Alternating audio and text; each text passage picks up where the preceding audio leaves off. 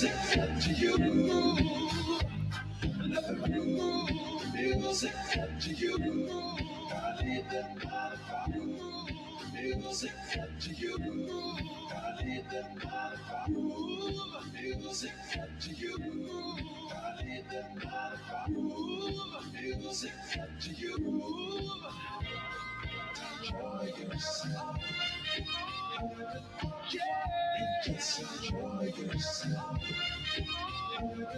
Yeah, and just enjoy yourself. Yeah, and just enjoy yourself.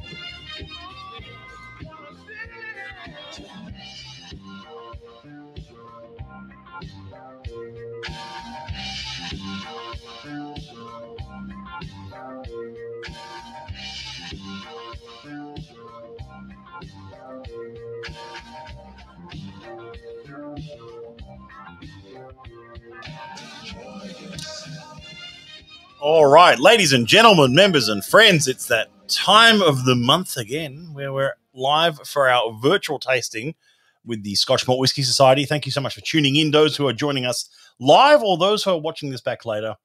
I'm not going to waste any time. You can see in the picture on your screen who's joining me tonight. No other than the other Matt. The two Matts, the Wooler, the Bailey, both live tonight. Here we go. Oofed. The hot one. The hot one.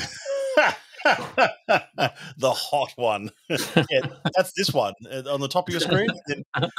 And this one, let's do a bit of a swapsy like this. Ready? Whoop. Oh, okay. Hello.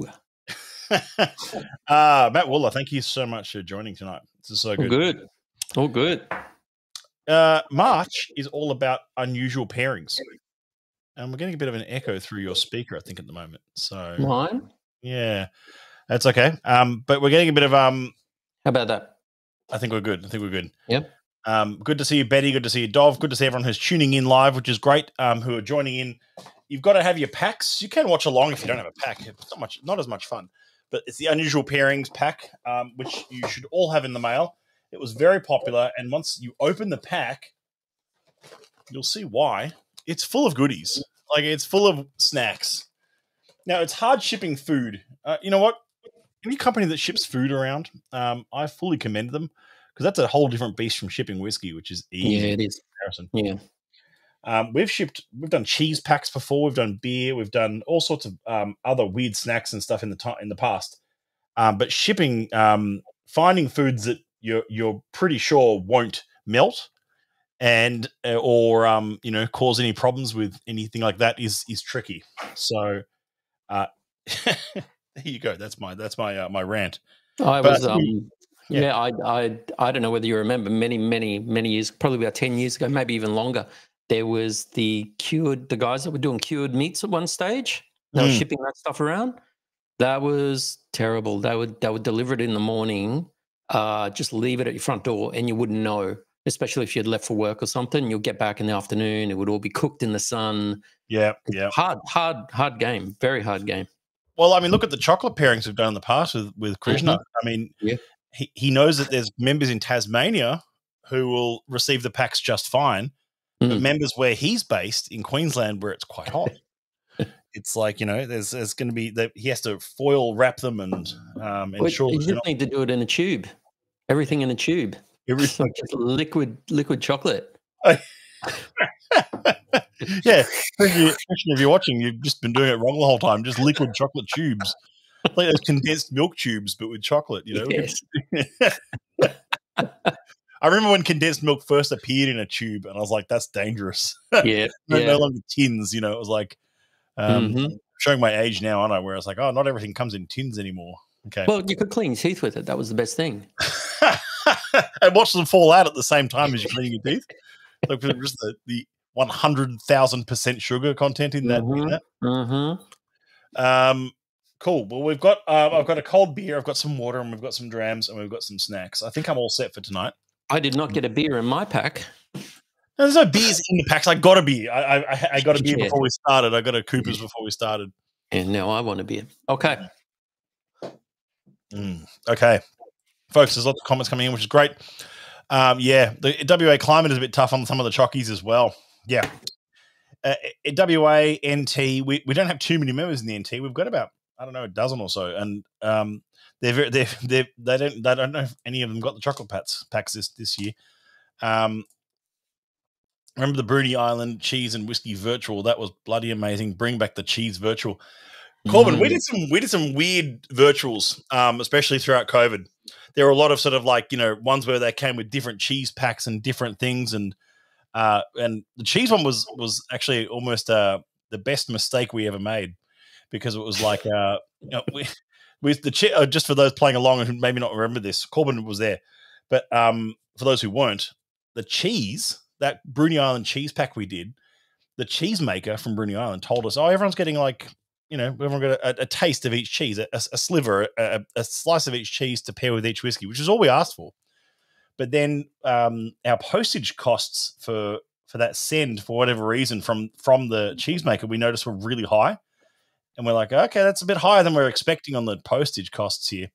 They'd sent like 500 grams of each 5 cheeses to every member. Goodness. So everyone got like 2.5 kilos of cheese. It was like 500 grams to pair with each sample of whiskey. And I was like, well, everyone got really good value, because everyone got like literally about $210 worth of cheese for a $120 cheese pack. It was fantastic. Yeah, unfortunate for those that were lactose intolerant, though. They still ate the cheese, but yeah. That comment there, Cobbin, we got a lot of cheese. Yeah, there was a lot of cheese in those boxes. It was good fun. I mean, come on. Yeah. Great idea, says Dov and Mark Teague. Good to see Mark Teague /whiskey is my jam in the chat. Okay, guys, we've got a good mass of people joining at the moment live. We'll get a whole bunch more joining afterwards, of course, always. We do apologize for those who are on the West Coast who have to endure, 4 p.m. right now at the moment in Perth or something. So it's like, can't get every time zone, and we're not starting this at 10 p.m. So let's pull out some of your snacks, get them on the table. You've got an overhead view, haven't you, Wooler? Yeah, look at this. We've got snacks, we've got drams.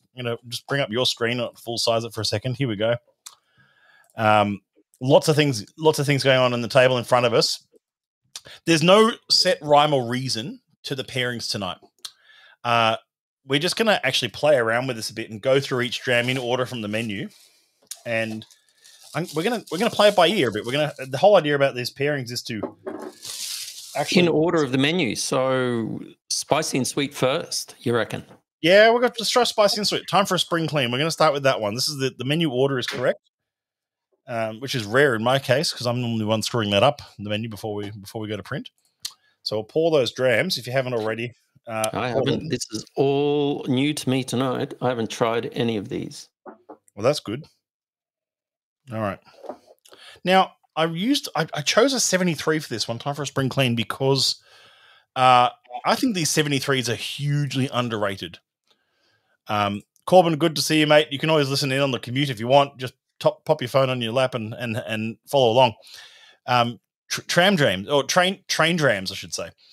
It depends how you commute. Maybe you don't want to drink and drive. Okay, but I chose this 73 because I think they're hugely underrated. They're the sleepers on an outturn. People go, oh yeah, I don't know. It's like a 10-year-old first fill ex-bourbon barrel space cider. Bring it up on screen. There we go. And I think they're hugely underrated. They're sweet, like white roses,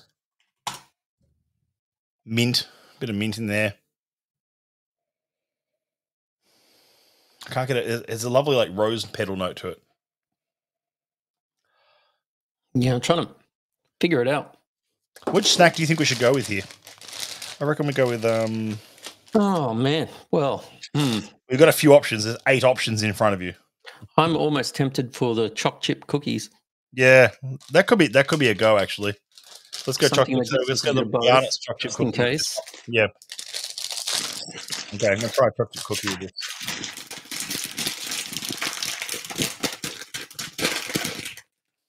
Actually, going to nose the biscuits.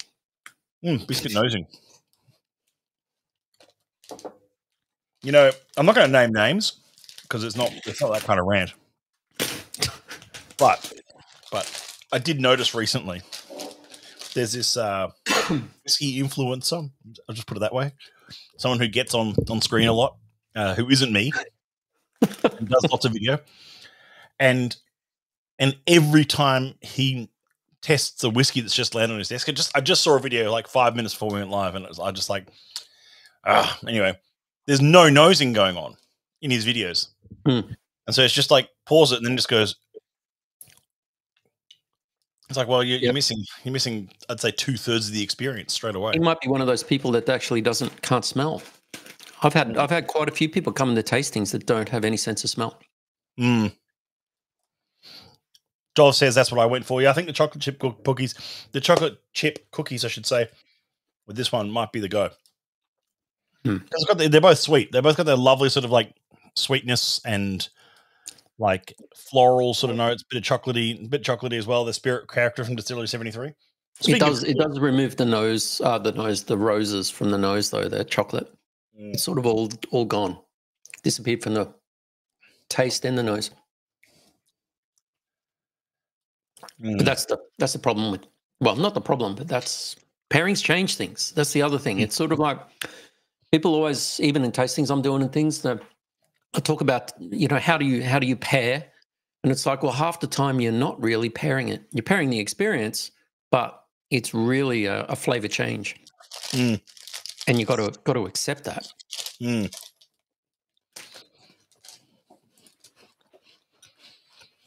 I could pound those cookies though. That's for sure.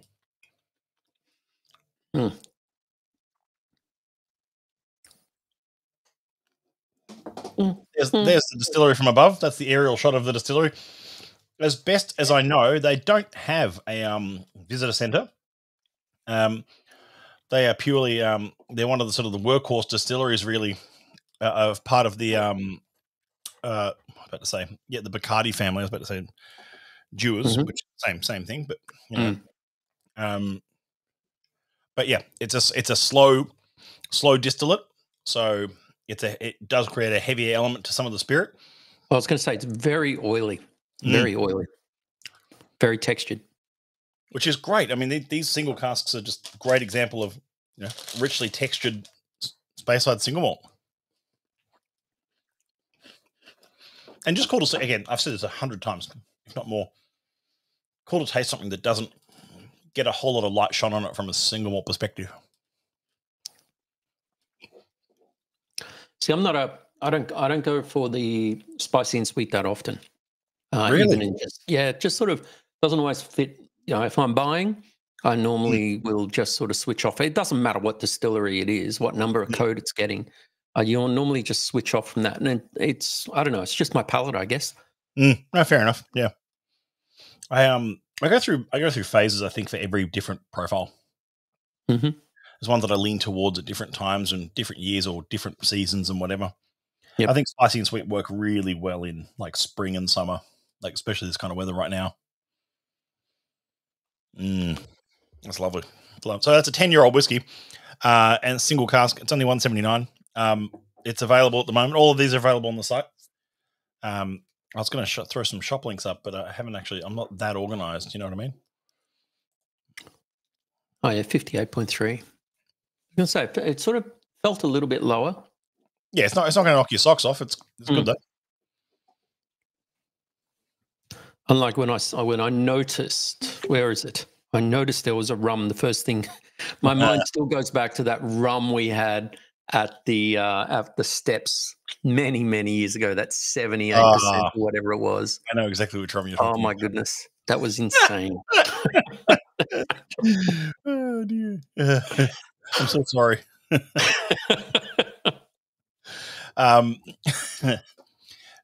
We may as well tell the story. I mean, it was a rum. It was yeah. And it was it one of the first rums we got in Australia? It was only like maybe third or fourth release. It wasn't. We hadn't had many rums at that point, I don't think. No. And I can remember everyone saving themselves up for the end of the night. Being steps, you only had like 8 choices. Yeah. And most people that were saving themselves up for it sort of in a lot of ways instantly regretted it, just simply not because it was bad. It was just, it was insane. It just attacked the palate just attacked it. I've never had a rum that intense ever. No, and my favorite memory of that exact rum was the I was so keen to taste it, so I actually tasted it quite early on. I tasted it very early on in the night, and I remember going, "Oh yeah, I'm ready for this. This is good." And I had quite a big pour of it from memory, and I remember it being like 78.8% or 81.8% or something stupid like that. Yep. And thinking, "Oh yeah, I can handle this. That's fine." I couldn't. I don't think anyone could. Yeah, it was just way too. It was so big, and it was just so like. But it was so lovely and visceral. And I remember raising the topic of those rums with our spirits director Kai many years later, and I said those rums were pretty up there in proof. And he goes, yeah, they were pretty. He called them a bit irresponsible. Well, I can't imagine what's the ABV for a flight for a plane. What's the maximum it can get to? 70, 69.9, 70. Yeah. And these were all high 70, low 80. Yeah, I think so the highest one I've seen, there was 81.8, I think was the highest society spirit I've ever seen bottled, 82.8, somewhere around there. And they would never make it away onto a flight. They'd be considered a hazardous material. And there should have been a little sticker on those bottles that said not intended for human consumption. Really, when you think about it, it's like, not suitable for humans. Because they were so visceral. They're just like knock your socks off. Yeah. All right. I'm just trying a tiny teddy honey with this. See whether the honey makes any difference. We'll see. There's a lot of biscuits. You gave us a lot of biscuits. There's a few biscuits to get through. Yeah.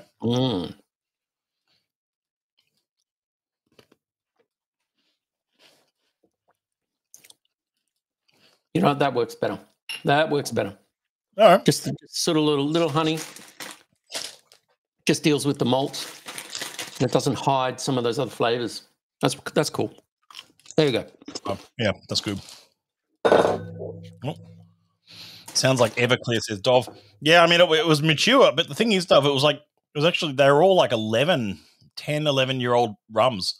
They weren't young in rum world. They were quite old. But, with the sugar content of rum pushes the spirit up in proof over time way harder than it does to barley. Cane sugar plays very differently. All right, let's move on to sample number 2. An absolute nutter. Absolute nutter. Juicy oak and vanilla. Highland. What's its code again? 94. 94. Now, here's the bottling on your screen right now, folks. However, we had a recent 94 before this one, which looked a bit like this. In fact, it had Alex Moore's face on it. Soiree with creme brulee in celebration of the gathering from last year in the spicy and sweet profile. But I was really excited to see this one come through. A 94.25, obviously a little bit an earlier number, if you like, but because we pushed the 94.43 out earlier because we just the way it goes with the selection panel. But this is a full maturation 13-year-old in a second fill ex-bourbon barrel. So that sample. I'll pour myself one. Oh, opening it. Clink. Now, I am. I've tasted this before. It is super, it is so nutty, which is in line with the distillate character out of Distillery 94. Now, this isn't a distillery we get releases of, that's as in core range, or core range OBs. No, there was a core range. It's one of those distilleries where there have been and have not been core range of this distillery on and off for the last 20 years. And every time they reintroduce a core range, it's not very popular. And it just goes back into blending. It's part of the White and Mackay studio these days. So most of it goes into blending for White and Mackay. Which used to have Richard Patterson throwing whiskey around the room and saying hello to his glass. Mhm. Throwing whiskey on everyone. Mm.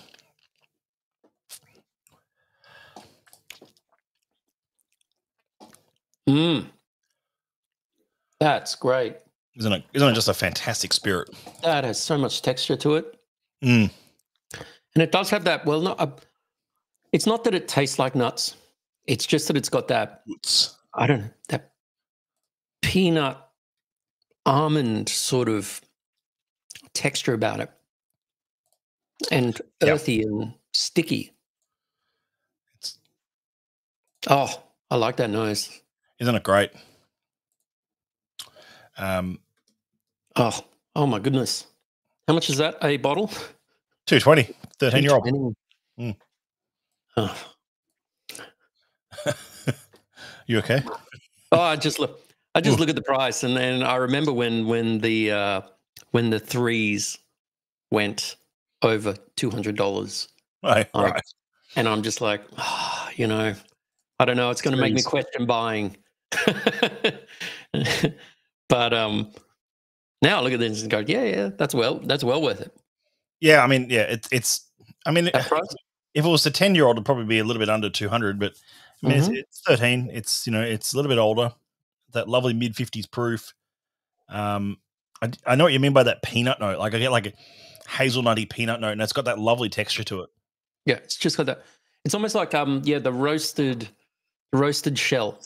It's like the roasted shell, and then that. I don't want to say nutty, not because they've got nuts in their description here, but it is. I don't know. Yeah, it's almost like that nut profile. Yeah, hazelnut, something around that roasted nut element. I'm trying this with the shapes, chicken crimpy shapes. Okay. Well, I'm gonna go dangerous. I'm gonna have the pizza shapes. Hey. So you don't have any of the. You didn't give us any of the bacon ones. Have you had those bacon shapes? Bacon ones? My God, barbecue bacon or whatever they're called. Oh my goodness. It's so good. All right. So I've had my pizza shape. I cannot smell anything. The smell's vanished, has it? Damn you, pizza shape. Damn you, pizza shapes. Oh, dear. It's got all the texture. It's got no flavor. Got no flavor with those pizza shapes, but it still holds the texture in the mouth. It's a bit hot in the back because of it. All right. I need to go back and neutralize my palate a bit. Give me one of those honey. Chicken crimpy, yeah. So Dov went and chicken crimpy as well. I think, yeah. Okay. Chicken crimpy. You know, my favorite flavor in all of these kind of snacks, when you think about it, is chicken flavored anything. Because it doesn't taste like chicken. I was going to say it tastes nothing like chicken. So you just call it chicken. Wherever they get this from, it's not chicken. Not chicken. It's just sort of a salty umami sort of flavor, I guess, but it's got a very particular sort of. It's like chicken salt. Chicken salt doesn't taste like chicken. All right, here we go. Yeah. Oh no, that's original. Yeah, mini crispy chicken. See, these ones aren't over seasoned. Sometimes they're really heavily seasoned. I don't know if is that a good thing or a bad thing. I opened a packet of corn chips the other day that were so heavily seasoned. Like the cheesy corn chip flavor was all over them, and I was like, that was fantastic. I love when corn chips are over seasoned. Yeah, that goes with that. Well, it goes better. It goes better with the chicken. Goes better with the chicken. I just wonder what the bready element, the doughy element of these biscuits. Like, the one thing I haven't had is the Scotch finger. So I'm just wondering the Scotch finger might give us a little bit. Well, I reckon the Scotch finger with the next whiskey is the third one. I think is going to be the trick. Oh my God. It's so easy to drink all these in such a short amount of time. Well, yeah, that's why they're 30 ml. You don't have to pour all of them out. Oh, I know that. I know that. You know that.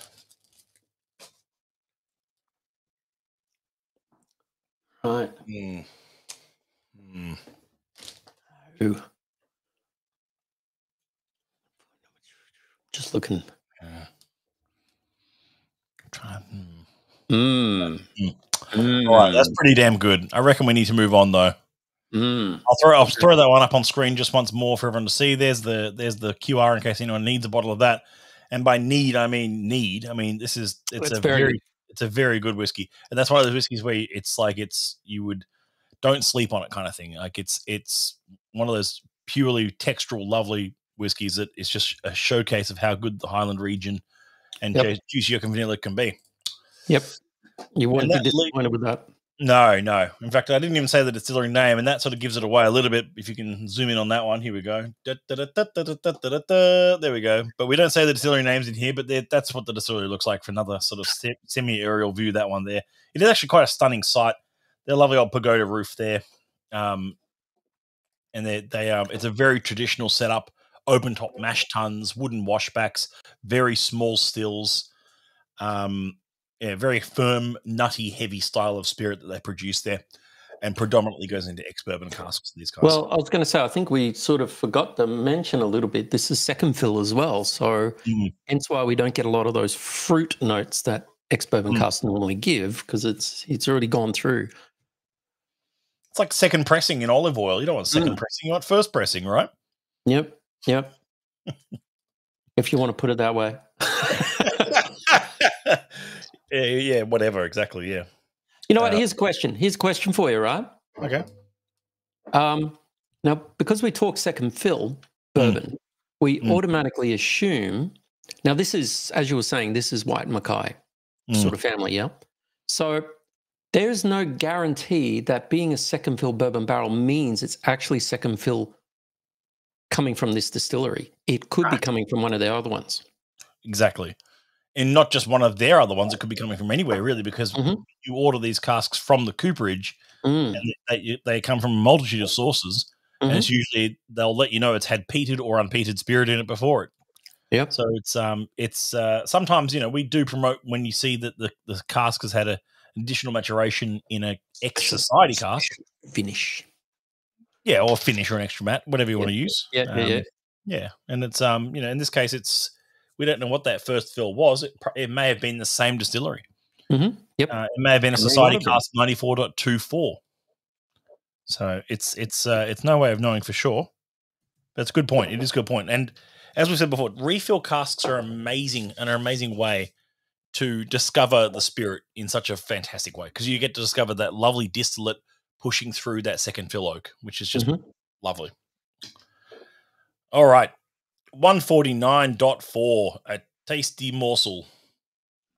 So this is the one I'd go with probably the Scotch finger, actually. This is the moment we can throw in a Durbridge comment. Such as, look at the colour. Look at the colour. This is quite dark for not first. Well, I don't know how to explain it. They say first fill Spanish PX, but it's not. It's dark for the nature of the profile, I guess, but color-wise for a PX, it's not. No, it's not super dark for PX, is it? In the glass or in the sample, they're both, it's just got that lovely golden hue to it, but it's not exactly dark. It's tinted. It's tinted with that element of orange, I guess you could say, to it. Yeah, sort of orange oil sort of tint to it, yeah. But it's very it is full maturation, this one, by the way. It's no additional or extra finish or anything. This is full 6 years in a first fill ex Spanish oak PX butt, so ex Pedro Jimenez sherry butt for 6 years. And this one falls into the juicy oak and vanilla as well. So if you do have a sample of the previous dram, 94.25, and put it side by side with this, that's a nice sort of comparison between two casks in the same flavor profile, but very, very different whiskeys. Yep. This one is so now this is, we're talking about 94 before, but this one for me is a textural masterclass. It's just so thick. It's like lanolin.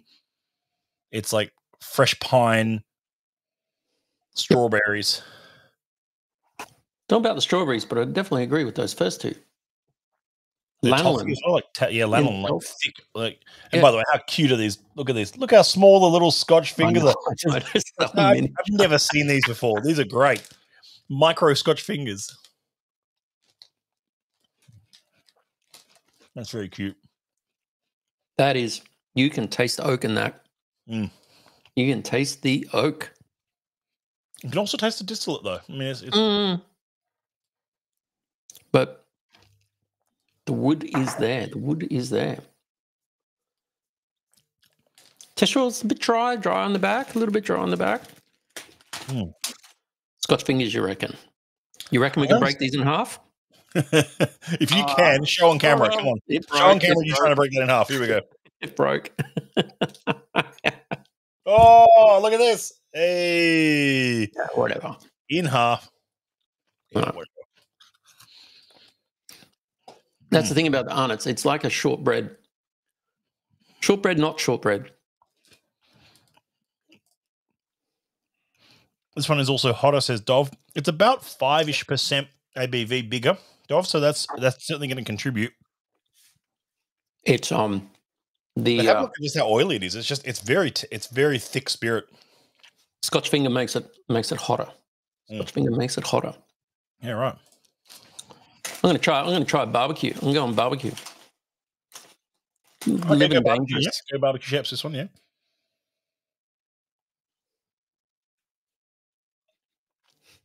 Ooh.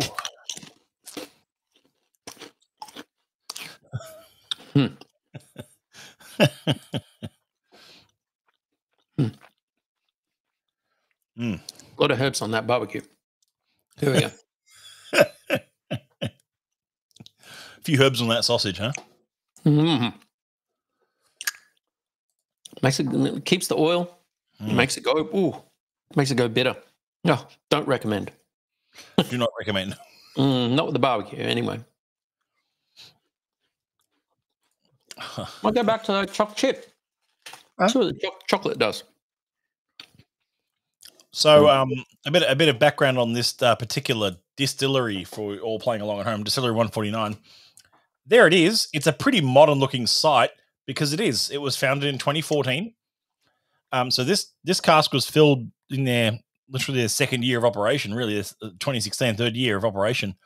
And it is from the team behind Adelphi, who we are good friends with over at SMWS, and they built their own distillery in 2014 here, the Ardnamurchan Distillery. And I'm saying the name of the distillery I know in this case because I think it's actually what I was going to say, I've kind of destroyed myself here. But what I was going to say is that to give a clue of where which distillery it is, we say that it's a distillery located on the far, far, far western peninsula. In fact, it's on the Ardnamurchan coast, we can say, without saying the distillery name. We already said the distillery name. I know. I'm saying I will. Thank you for reminding me. I was not a fan in any respect with the initial releases of this distillate. Really? Okay. Absolutely not. It was. Oh, you mean the AD, like the AD 2016, those like new make sort of things, those pre-whiskey releases. Yeah, they weren't much chop. They weren't much chopped. I think their core range, the single malt they've put out since, is actually quite good. But I think those AD releases, they were just new make. They were new make out of octaves. Just too early. Way too early. Yeah. Well, I mean, it was, it built sort of a bit of hype maybe and a bit of I don't know. Yeah, I think look, it's always nice to try that stuff. But you really got to be trained in the knowledge of new make spirit to really appreciate that type of stuff, to know where it's going and stuff like that. I still found it very, very difficult to deal with it. I just didn't. I'm just like, nope. But it was good spirit, clean, everything was there, but profile-wise. So this is interesting. But obviously, society's got a very keen interest, or they wouldn't have bottled so early. Not bottled so early, barreled so early. Yeah, I mean, like I said, great relationship with the distillery. And Mm. I think we've been laying down spirit from them since pretty much their first week of runs. I mean, Yep. we've been a huge supporter of theirs, and I think I can reveal now, we're going to see a few more 149s through, including April Malt of the Month, which is 149.7, coming up in a couple of weeks, and there's another 149 further down the track, like June, which we're also very excited to taste. So look, and it's getting older and older as well as we're going on, obviously, because I think the next one we're seeing is a 7-year-old, and then we've got an 8-year-old, and I think there'll be a 9 or a 10 soon. Although, I mean, there'll be 10-year-old spirit this year coming out of the distillery because they were founded in 2014. So, yeah, I think this shows you can. I don't know. You can tell in the, even though it's 6 years old, it's 6 years for Scotland, which isn't exactly old. You can see a lot of those flavor relationships. Like it still needs its time. It's like those young Australians, those 2.5, 3 years old. Yeah, they go for all this flavor, but there is just that thing in the background, and you just go, the oak's not ready yet. Something's not ready yet. But this has got so much texture to it, and it's fine and it's clean. Yeah. It's very clean. I mean, it's a fascinating spirit still. I think it's cool to taste it and how it's progressed and what it's doing. It's not drinking at 61% either. It does not. It's very integrated, very well integrated for its age and its proof. Trying to. What are the? I haven't even read the tasting notes. What are they saying? So panels say it's a bit of soft vanilla, fresh cut pine trees, gentle spices, bit of sea salt, and then further down it has new baked potatoes with a seaweed mayonnaise dip. I don't mind that as a tasting note. It's quite interesting. Sparkling Galliano cocktail, grenadine, Galliano, champagne, cucumber slice. Creamy, salty, and sweet on the palate.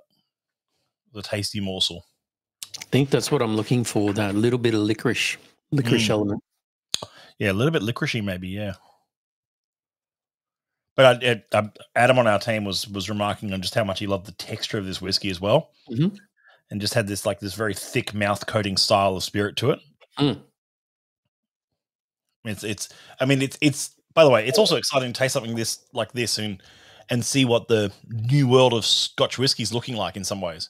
Because this is new Scotch whiskey. Like we're constantly tasting whiskey from distilleries that have been founded in the 17 and 1800s always. Yeah. Everything from your Bamores and Linkwoods and whatever of the world, and then suddenly you get to taste something that's from 2014. It's like that's cool. That's cool. Like you get to taste the new wave, which is, by the way, I'll throw it on the screen again. That front label, it is a special label release celebrating the new wave of distilleries with the original master, Bob Dewar. So Bob Dewar is the guy who painted the ceilings in the vaults, and he's so it's one of those labels that's celebrating that series. So all these labels that we've seen in the last 12 months of these artwork labels have been celebrating the new wave of distillery. So we're seeing a whole bunch of new codes coming through with these labels, which is great. Cool. And you went with shapes, but you don't think that worked. And I went with Scotch Finger, which I think worked quite well. I'm going to go another Scotch Finger. I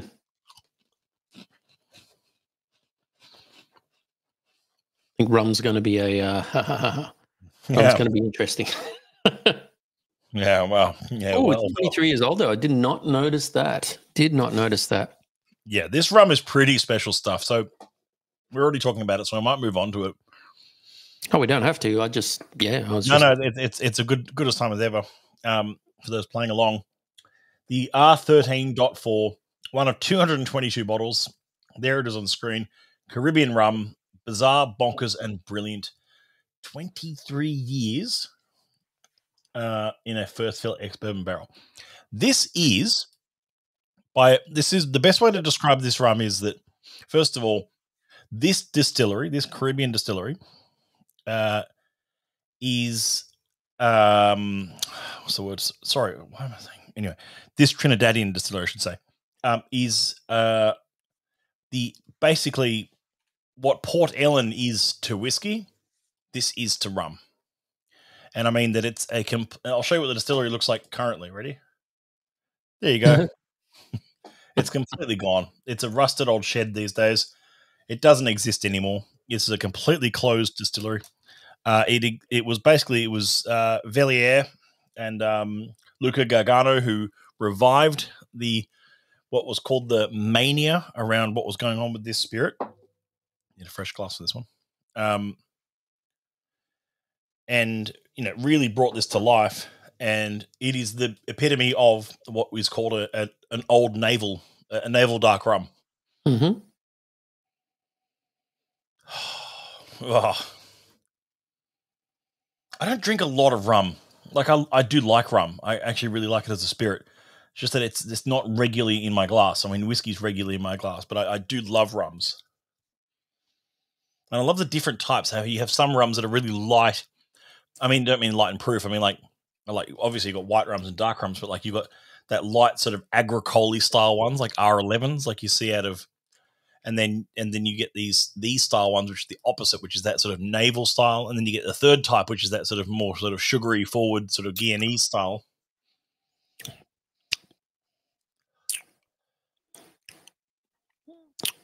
I reckon it's got that maybe or something. It's certainly, I guess, showing its age in that it's losing a lot of that texture that rums tend to have in a younger form.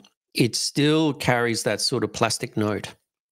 I don't know how else to describe it. It's like it's just that typical plasticky note that some rums tend to have.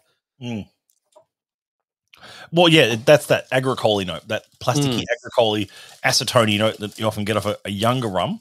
Yeah. This one carries a bit more.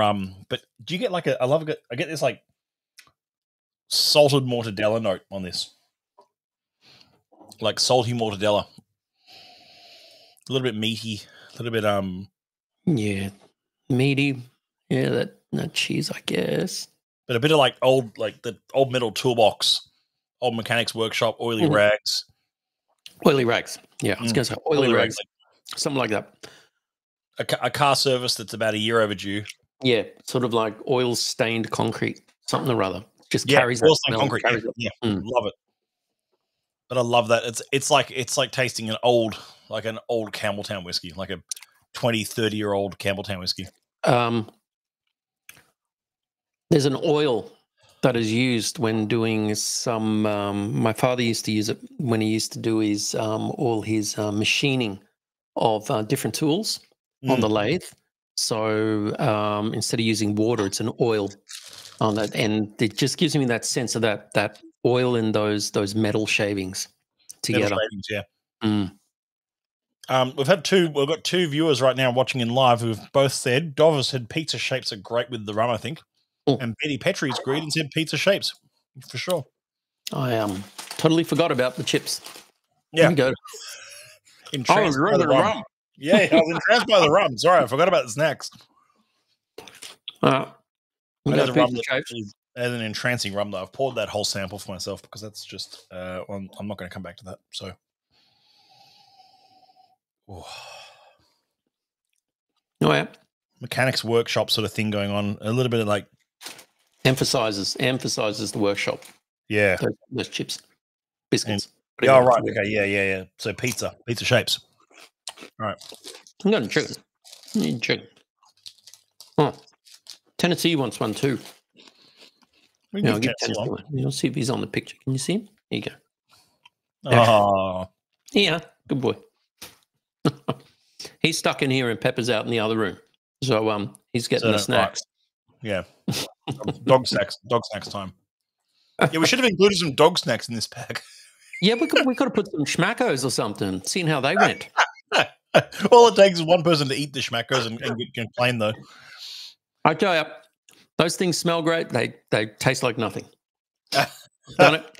You know from personal experience? Well, it's like, why are you dogs loving this stuff? And it's like, I don't get it. But some biltong would have been nice. That would have been nice to include. That could have worked. Yeah, biltong would have worked as well. Yeah. Oh. Now that goes with the chicken. I'm saying it goes with the chicken. My call's the chicken. The crimpies? My call is the chicken over the pizza. All right, I'm gonna try that with the crimpies. It's okay to be wrong, remember, but I'm right. All opinions are valid except those who are wrong. I'm just going to turn my fan on. It's getting a bit warm in here.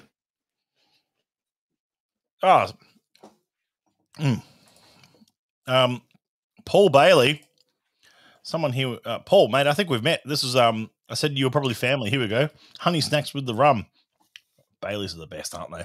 Honey snacks with the rum. Honey snacks with the rum. Here we go. Like honey teddies. Honey teddies. Yeah. Yep. Here we go. Oh yeah. I think that rum just works with just about anything, doesn't it? That's great. And 3 options so far, and everyone's enjoying them. That's the thing with cask strength whiskies; they can really hold up to any food, including chili. That's true. Yeah, as we've experienced, including hot. Yeah, the chip. We don't forget the chip. The 1 chip challenge. The 1 chip challenge. That was good. That was very good. I love how much milk and stuff we had ready at this on the go. Ice creams. Ice cream and milk and. I was sweating from the eyes. My pupils were sweating.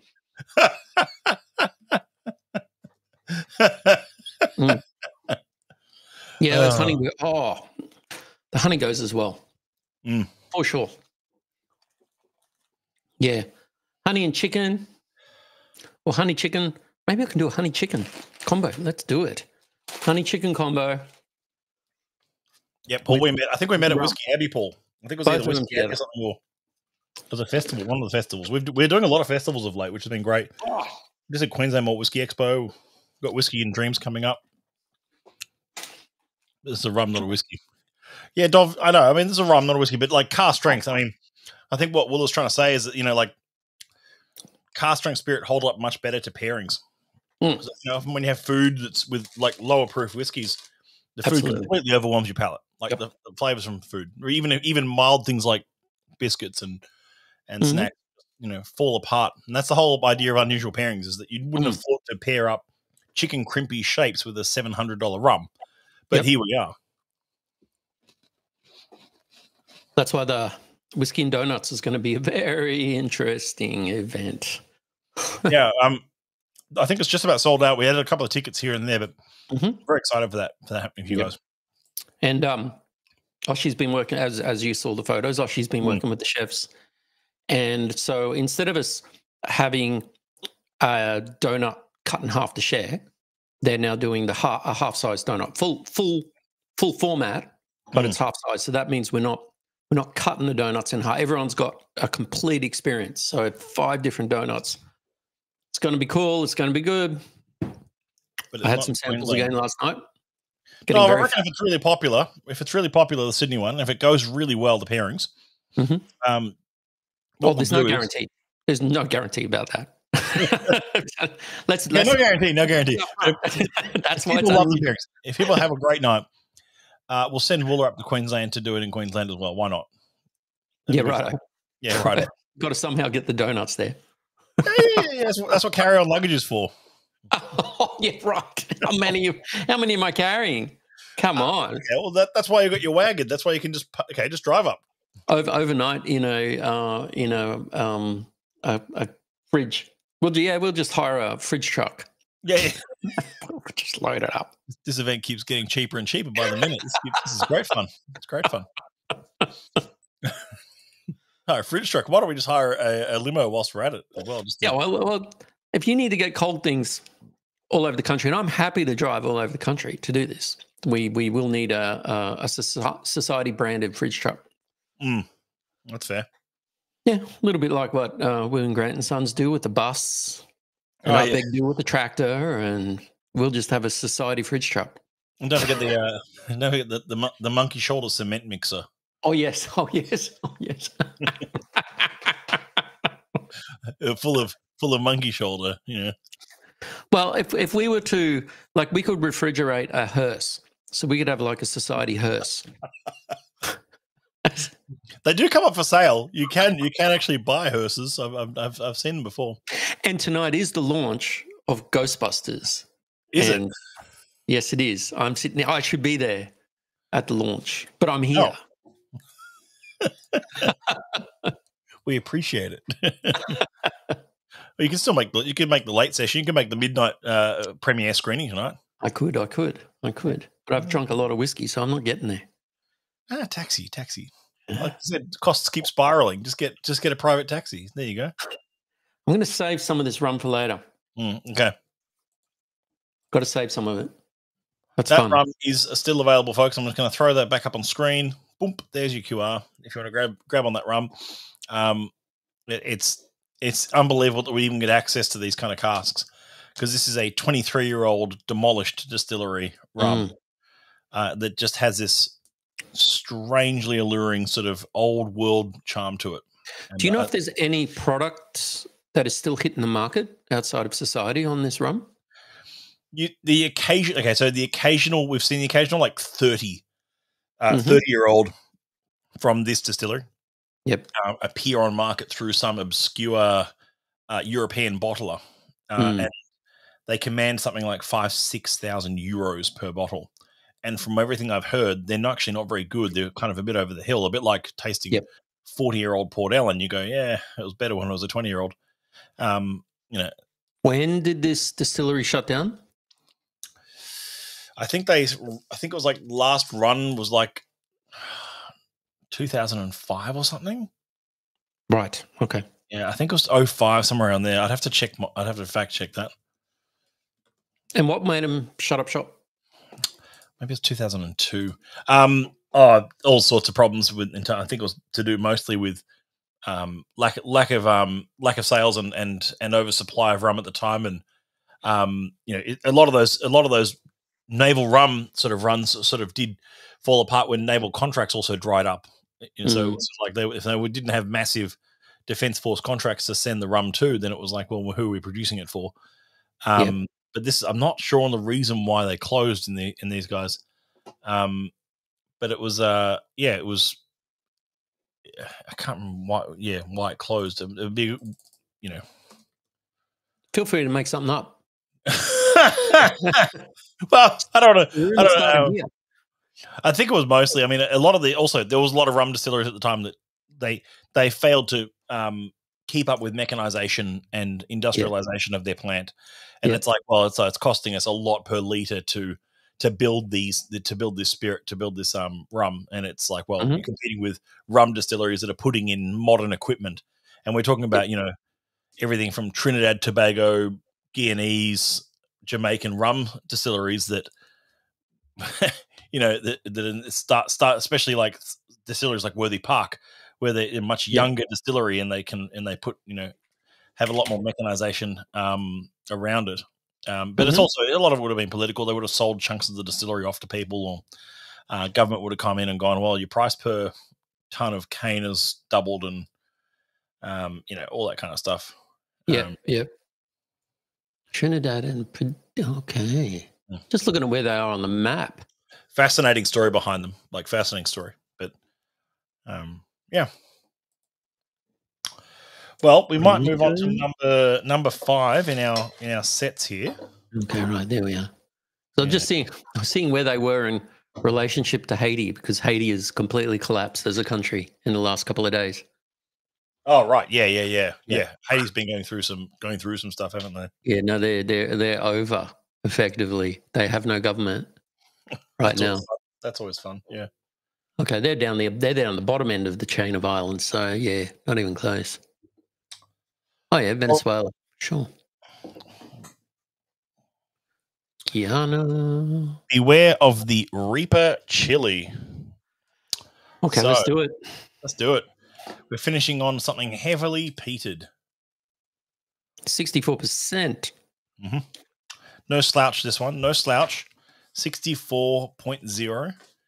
262 bottles were yielded from the entire hogshead, which is pretty standard for a hoggy. And then 8 years in a refill recharred hogshead. Now, is this normal for this distillery to be peating? It is. They do a peated run at this distillery. I think it's one full run per month. Right. Okay. So unlike some distilleries like Bunnahabhain or Kalila and others that do, or in many distilleries in the mainland even that do one peated week a year or something like that. Yeah. These guys that do a regular peated run and were for a long time. This distillery, I won't say it. This distillery 16, was for the very longest time part of Edrington Group and was an integral part of Famous Grouse. So, but one of their claims is that they are the oldest operating distillery in Scotland. It's a very hard claim to actually lay down because they have a very checkered history, like many distilleries. And when they actually record keeping in the 1700s was not much good, but they claim that their first run was as an illicit distillery was 1775. Which makes this one of the oldest distilleries operating in Scotland, if not the oldest currently operating distillery, but it's not the oldest distillery ever in Scotland or anything like that. Anyone can say illicit distillery, though, and there's no records. Yeah, I mean, one of my favorites, I think, is Distillery 30. I think it's 35, Distillery 35 for us, which members love, and I know I love as well. But it's like Distillery 35 is like, I think it's that one, where it's like, it says like, no, it may have been Distillery 4, Distillery 4 in Orkney, which was like, founding like started distilling in 1776, and then it says started distilling in 1832. Again, it's like okay, you're starting again. It's just a 50-year gap of history that no one wants to talk about. It's like, oh yeah, what happened those 50 years? I don't know. Someone boiled some alcohol accidentally on their stove. Oh, look at that! 50 years of breathing the vapor. Well, we must have been distilling. 50 years of accidental distilling. No, I've been listening to distilling. 50 years of I just left the stove on, honey. I'm sorry. No, this is 16.72. Beware the Reaper chili. A heavily peated profile. It says on the front there, aromas of malt extract, mechanics oily rag, peat singed pineapples pieces. None could prepare us for the taste of the Carolina Reaper chili pepper. What defines the society to decide this is heavily peated? How do they split? All just from panel. It's all just panel. Like the panel just blind and go, that's quite heavily peated. And I think it's quite a peated. Pardon me. The Spirit run is quite heavily peated, and so out of a refill recharred hoggies. Refill, recharred. I think it's just a recharred hogshead. I don't know why it says refill on the menu. That's my mistake. But it's kind of it is a bit rustic. This Spirit. I get like pork belly. I get a bit of leather. Like it's got that burnt fat, charred fat element about it. I would like a speck or something like that, and as well, it's got that dense fat, but it's also then been charred. I wouldn't necessarily go down the route of saying that this is heavily peated on the nose, but I can imagine probably hitting it with a bit of water would really bring out that smoke element. It's almost like you can smell the malt in it. You can smell it. It's almost You're very close to the distillate. You're very close to the distillate here. See, look, look, that smells almost like this packet of Scotch finger biscuits. Without eating them, it's like that is so close, on the nose, so close. That's not going to work if I eat one of those. They're too close. What do you reckon? I think the chicken. I'm doing the chicken. I am doing the chicken. I'm going to go although the herbs and the pizza might work. I'm doing the chicken. I've had a great question here from my brother from another mother, Paul Bailey here. I'm just going to answer this question. Do you know the ppm? Now, Paul's referring to the parts per million, the peating level that's stated for this distillate. Now, the correct answer is about 80, which is, if you think there's huge. That's huge. That's a very chunky ppm. In fact, that's some of the biggest out there. If you've got Like, it's Ardbeg is 55, Lagavulin's 35 these days. Yeah. So 80 is massive. However, I just really want to stress this point. This is my little rant for tonight. I promise my only one. ppm is probably the worst indicator of measuring peat and measuring how big or smoky or peaty a whiskey is. Worst. Now you'll notice Absolutely. in the whiskey trade, there's only one distillery that uses ppm as a real sales tactic for their whiskies. We won't say which Islay distillery this is and which black bottle, which black bottle you're talking about? Bottles they put their spirit in. But why? I mean, the ppm varies wildly as to where it's measured and how it's measured. So is it measured at the peat source when they're cutting it and drying it, or is it measured at the new make, or is it measured at the final product, or is it measured in the cask? All of this, it doesn't. That number really doesn't tell us much about the flavor of the whiskey. And I know that's not your question. It wasn't about flavor. It was about ppm. The correct answer is 80, but I just don't really rely on ppm. But he's actually saying, who cares? Because it doesn't really matter. Yeah, it doesn't matter. It doesn't matter. It doesn't give you any. It doesn't tell you any story. But it can if you know the right context. It's a little bit like when we talk about Lagavulin and that transition from 50 ppm to 35, 36 back in the mid 90s. Yep. The bottles that we were drinking back in the late sort of 2008, 2009 were just like a dry bushfire. Yeah. And then overnight changed. Yeah. It became sweeter and less of that smoke element was appearing. So clearly there can be significant change depending on what's going on and where they're measuring it, because we don't know where they're measuring it, like you were saying. No, we don't know where they measure it. And it's even if the measurement is at the peatiest point, it's like, okay, we measured it 3 times. It came out once at 57, once at 72, and once at 80. We'll go with the 80. I mean, it really at this point we're talking about a marketing tactic rather than a flavor tactic, which is perfectly fine. But it's just one of those things where you say the number doesn't actually tell you anything, and so I rely more on flavor profile and what you enjoy. So if you see heavily peated and you go, I really like my big peated whiskeys, and I've had big peated whiskeys that have been like 35 ppm that have actually tasted and nosed as much peatier than ones that are like 100 ppm. It doesn't really tell, even side by side. You go, okay, well, this is not the same thing. Anyway, I'm sorry, I'm getting my high horse about this. No. It's and it's like, as many have discovered with the older society heavily peated whiskies that get into those 20-year-old range, 25-year-old ranges, the smoke's gone. It's gone. Yeah, right? Exactly. And peated whiskies really show their character in the younger ages in regards to sweetness and smoke. They hit that 10 to 15-year-old mark. It's then just becoming more like breezy, smoky elements. And then as they get older, it's just earthier. Disappearing. It's all going. Yeah. There's a point where it's almost pointless to even talk about it. Well, I mean, 8 years old, it's perfect because it's like that's going to be big peak because it's young whiskey.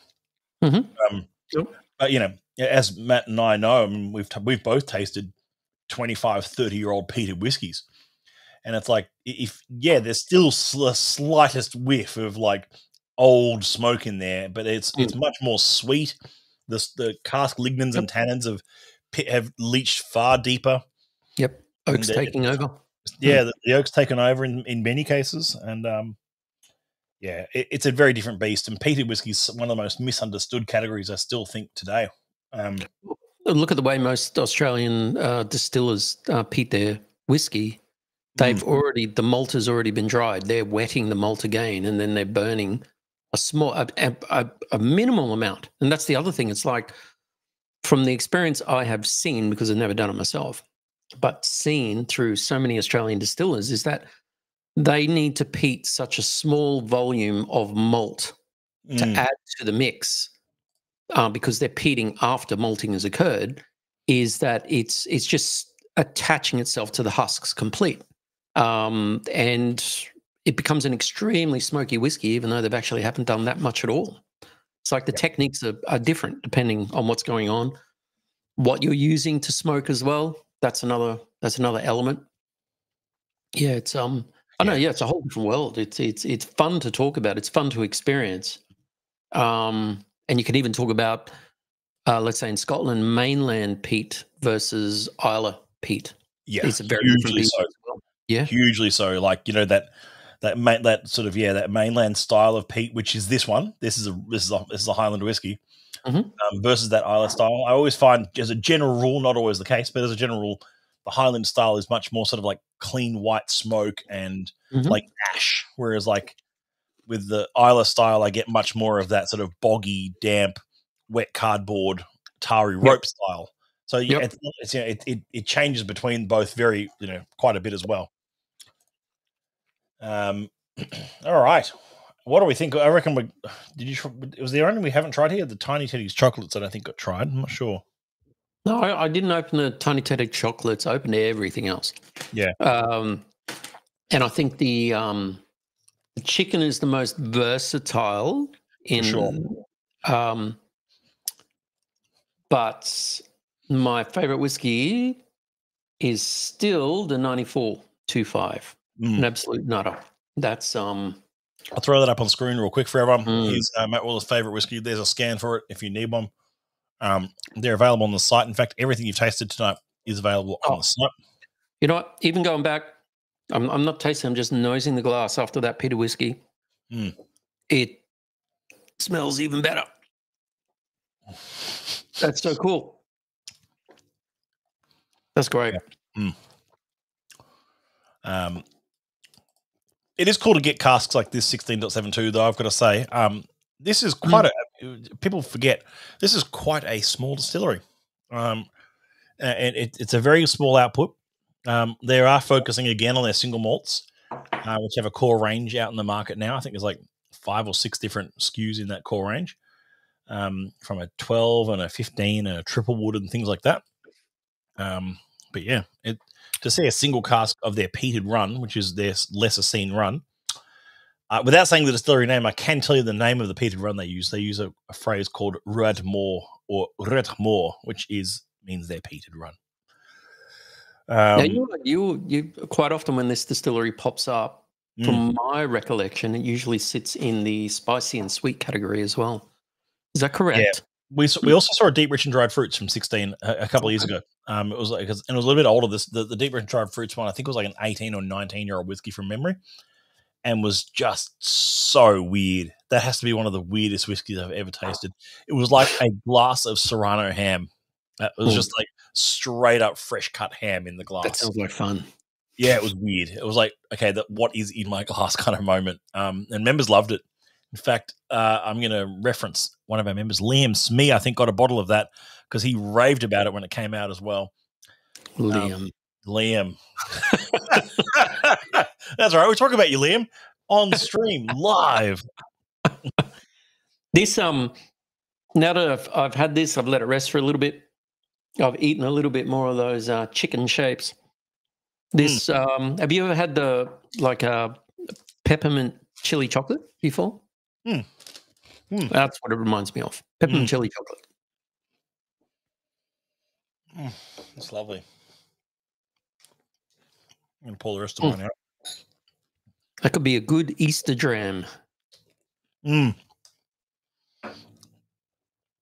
Easter Sunday, 7 a.m. Some milk chocolate eggs and a glass of Reaper chili. Well, I'm finished the bottle, so that's evidence enough. Oh, it gets better. That gets absolutely better as your palate adjusts. That's cool. That is cool. How much is that? Did you say there was like was that $99 members discount now? No one said that. No, that's your oldest trick of the book. Put that QR code up. I'm scanning. I'm ready. Okay, you ready? You ready to scan? You ready? 3, 2, 1. Get your phones out, folks. There it is. $99. No one said that. No one said 99. In fact, I promise you, it's 179. Which is actually very good value. It is for a single cask at 64%.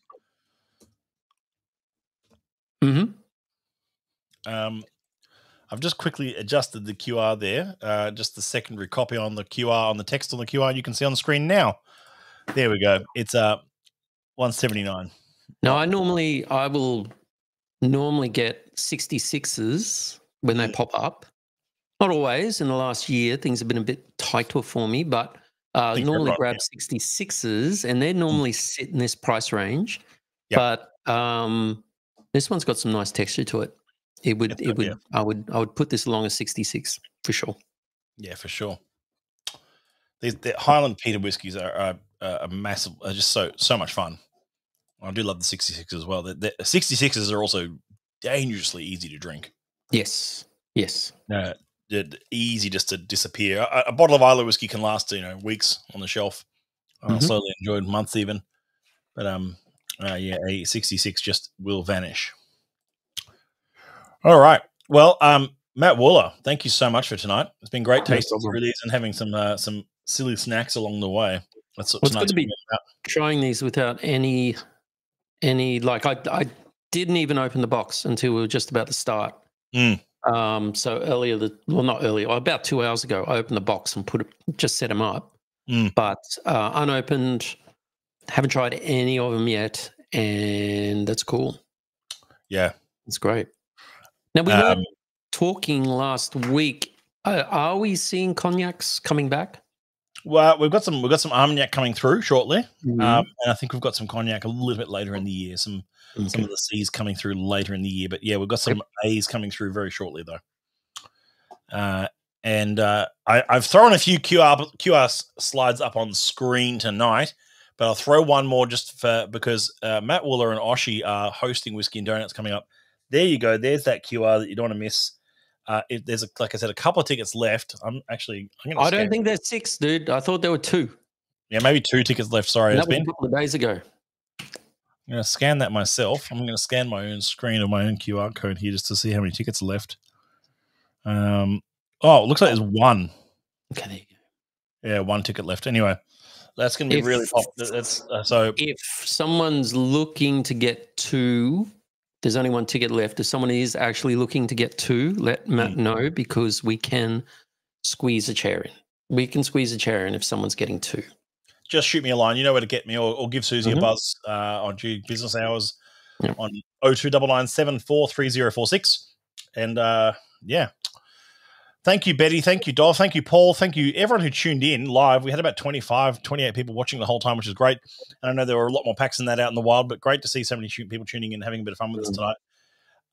We'll see you all for the next virtual soon, which will be, of course, the April virtual, which I can't sneak out to you just yet. We've just locked it in today, but there's more of that to come. But of course, April is all about music and malts, and we'll have some more details to be coming soon. Did you say, was that Society Vodkas? No. The Society does not bottle vodka.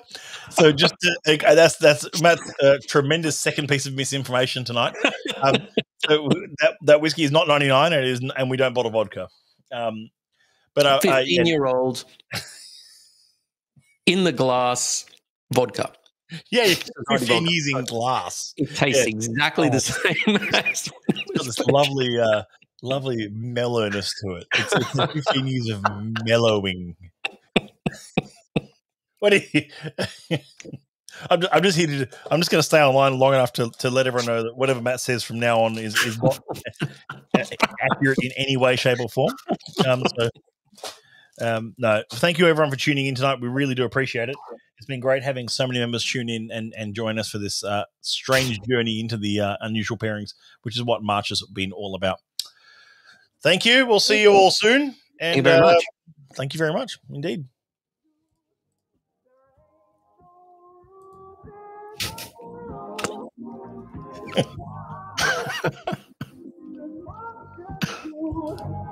We need some more of these chicken. I'm almost out of the chicken ones.